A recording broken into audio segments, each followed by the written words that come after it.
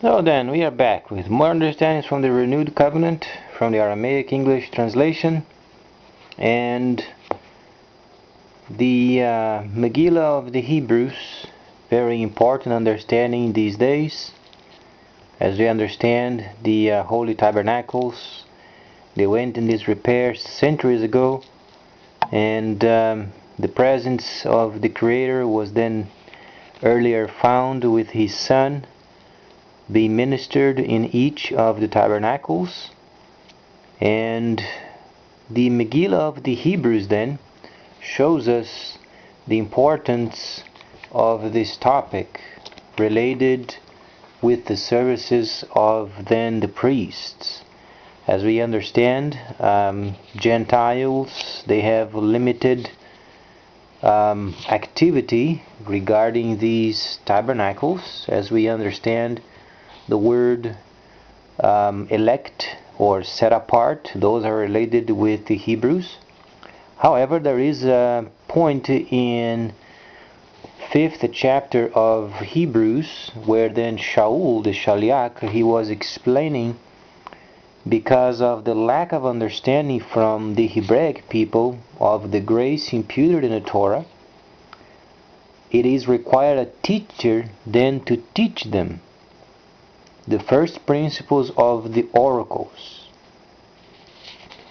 This topic then relates of a person or persons explaining and teaching the Hebrews.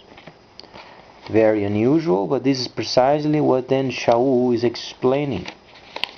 Because Shaul the Shaliach, he had a very in-depth understanding of the renewed covenant, and also he did understand a factor of his own countrymen coming against him, because he was then teaching the salvation of the Gentiles and not only the supremacy of the Hebraic people. Then he states very clearly that then it is required in then a teacher to teach them the first principles of the oracles of Elohim or Yahweh the Creator. Very important these days, because as we understand, church in fact does not exist when it relates with the original manuscripts. We understand that later the Hebraic people, they did not do their job. They did not maintain themselves in their tabernacles, servicing the Son or then the Messiah.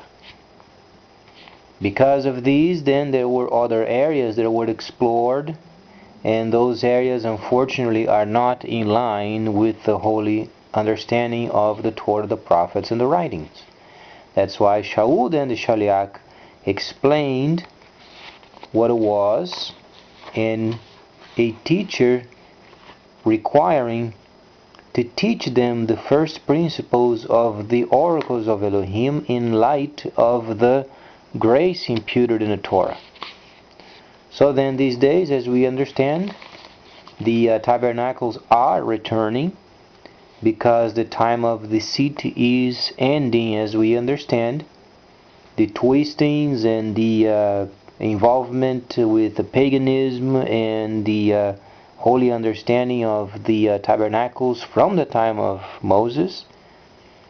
Regarding the renewed covenant, then those tabernacles are returning because Revelation is coming, and Revelation is in fact the autumn feast. And the autumn feast, as we understand, it is in fact starting, or there is a pre-starting of it, because the weather is becoming warmer.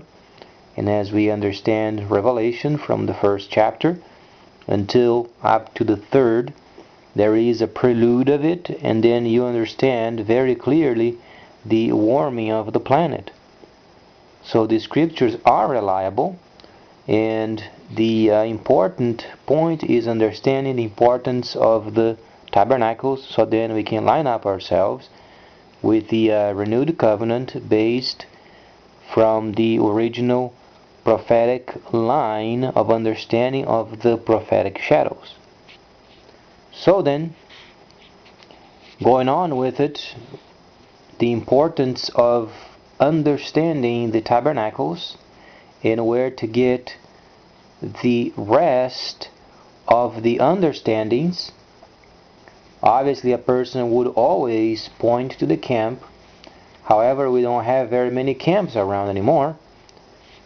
So then requires a teacher to teach then the Hebraic people what it meant and what Ruach HaKodesh was doing the work.